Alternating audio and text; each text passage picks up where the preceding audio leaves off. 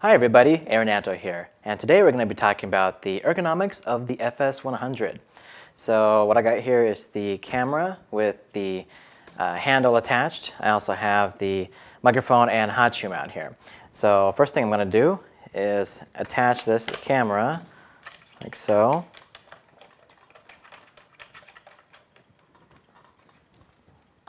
All right, and attach the XLR. And so in this configuration, pretty much you're ready for just a run and gun shoot. Got your microphone, you can focus on the LCD screen in front of you like this, and you can have your left hand on the focus or zoom rings if you have them on your lens. So while shooting like this is okay for just run and gun, this is really your basic kind of setup. For me, I don't like to hold the camera out in front of me for that long.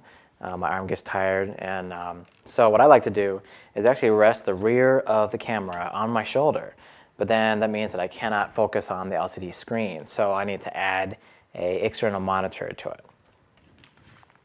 So what I got here is the Small HD DP4 and a monitor extension arm, which I will attach to the camera next.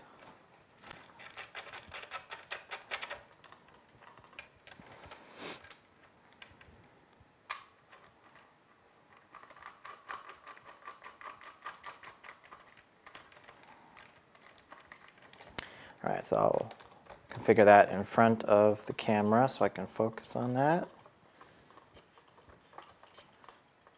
All right.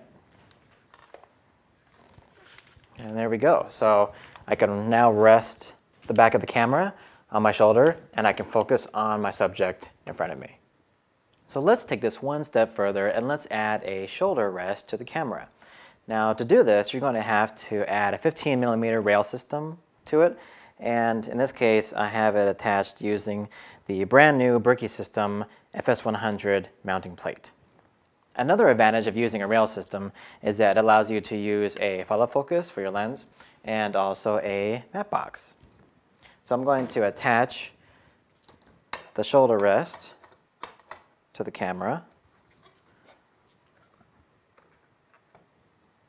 like so. All right, so we have the shoulder mount for added stability.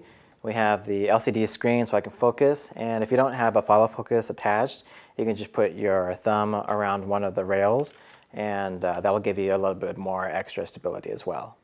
So as you can see, there's many different configurations that you can use to configure the camera for handheld use. Next time, I'll show you how to configure the camera for a tripod and dolly work.